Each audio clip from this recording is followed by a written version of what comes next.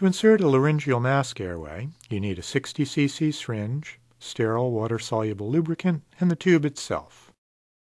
Inflate and deflate the cuff to check its volume and ensure that there are no leaks.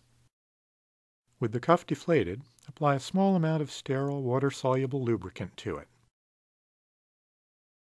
Flex the patient's neck, lift the chin, then blindly insert the tube. Some experts also recommend head extension.